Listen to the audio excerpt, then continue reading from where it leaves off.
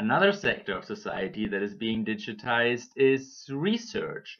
You know that yourself from when you research to buy a plane or concert or movie ticket, or when you research for a class. The same happens to us, professors, who do research most of the day, and that actually makes it a very exciting time to do social sciences nowadays. Because for one, sensors are so cheap that we can install them in many places to collect data that we can then analyze to understand a little bit better how things work.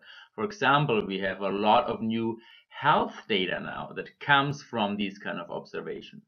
Other kind of data is kind of like produced as a byproduct almost. The main purpose is not to produce this data, but like status updates on a social network, for example, they just exist because digital conduct almost inevitably leaves a footprint that we can then use in order to study how things work.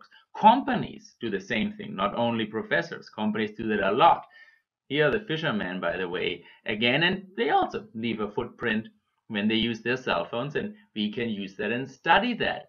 And that makes it very exciting to do social sciences nowadays. It's almost like before we had this kind of data, which is often referred to as big data because it's a lot of data. It's almost that before that, when we try to understand society, it was like doing astronomy without a telescope. We just couldn't see, or trying to do biology without a microscope. We didn't have the information, but with this new technology now, it gives us a lot of information, and huge advancements, very fast advancements are currently being made about understanding society. And that comes because of this digital footprint that we leave with every digital step we take. For example, previously, if we wanted to understand what languages are spoken in New York, we had to do a survey, which is very expensive. Nowadays, we simply look at Twitter and what languages are spoken there. This is a map that was extracted from Twitter data, and we see that down here in Brooklyn, there are certain enclaves of Korean and Japanese and Dutch who live there, and we can simply identify because they leave a digital footprint. So we as professors, we do social science with it. Companies, for example, use that to improve businesses, and governments help use this in order to fine-tune their policies. Another example are mobile phones. Mobile phones track in every second where we are. So mobile phone companies are increasingly converting themselves into data provider because they know where you are. They also know who you are. They know because they ask you before you bought your phone certain information about yourself. And if they didn't have any information about you, they can infer it. If you use your phone a lot, you're probably not the poorest person. And so with this information, they started to understand much better how mobility patterns happen, and they started to sell it as well, which is important. If you want to open a store in a mall, you want to know where best to locate your store.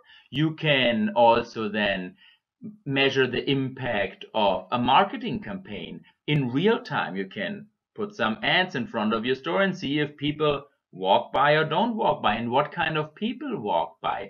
And you can optimize not only the location but also the strategy of your store, which is extremely important for your business. Another example is the tracking of emotions. Since we leave a lot of our status updates online, this information is being used in order to create a general sentiment of how an entire country feels. The news company Thomson Reuters and this company MarketSite created 18,000, almost 19,000 distinct indices in about 120 countries about how people feel. That's a very fine-grained image of how people feel.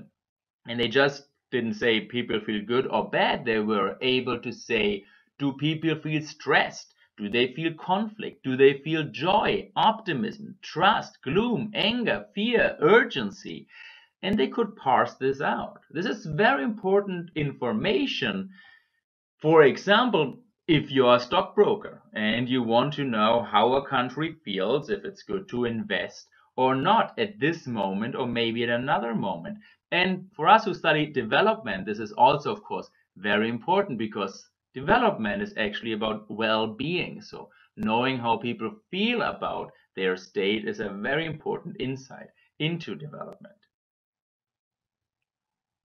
Another thing that digital tools allow us to do is to model. So this big data discussion helps us to see what society does and did in the past. Simulations help us to make models that predict us futures that never existed. Engineers have been using that for a long time to model buildings that never existed before. Or natural scientists use this to study the weather. Nowadays we use it to model, to monitor and then model social systems. This is, for example, a traffic map of Chicago.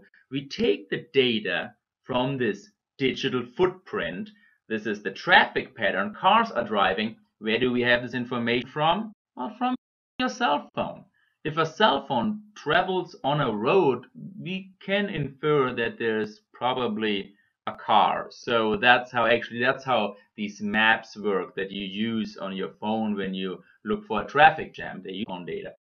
So we can use the cell phone data and we can see these little mountains that you see here are traffic jams. We can zoom into one and see actually how that works. And then we can simulate and ask what happens if we build this new road, or what happens if we change the traffic lights in a certain sense.